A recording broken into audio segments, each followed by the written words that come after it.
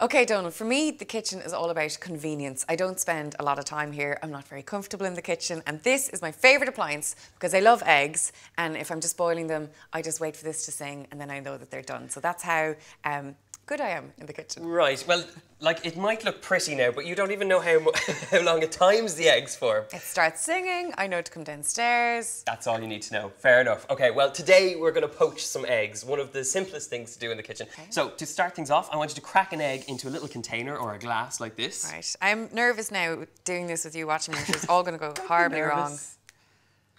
Beautiful. Couldn't go any better. No shell. Fantastic. So we have the egg beautifully cracked, thank you very much. We have our water which is at the boil. We're going to turn down the heat, but we're going to add a little bit of cider vinegar in there. Does it have to be cider vinegar? You can use malt vinegar if you want, if you have that instead. Oh, nicely done. Little dash. Cool. And then just season it up with a bit of salt. Thank you. So that's your water ready to go now. What we need to do is create a little whirlpool. So my top tip for doing this is to use a little balloon whisk like this. Okay. So whatever way you want to do it, get your whirlpool whatever. going. Okay.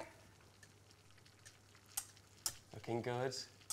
It is just water now, Donal. I know, but I like to be excited about these things. Okay, now while it's still swirling, bring your egg right down to the water, into the whirlpool, and dip it in. No, well, oh, that's good. Okay. It's pretty good. And then you just let it do its magic. For how long? Stick it on your timer. I do it for 3 minutes and you get a nice soft interior and a cooked outside. Lovely. Beautiful. Okay, Donal, it's looking good. I think it's ready. 3 minutes is up, so you've got a wonderful set outside and a runny yolk. So I'll give you a slotted spoon, and if you just drain that onto a plate lined with some kitchen paper. And is it necessary to have this spoon? Yeah, so you don't get any more of the cooking liquid. Okay. So I have some lovely toast which we've grilled under a hot grill with some cheese, some tomatoes and mushrooms. Yum. This is a perfect little breakfast and a nice finishing point for our poached eggs. Great. So if you want to pop that on top.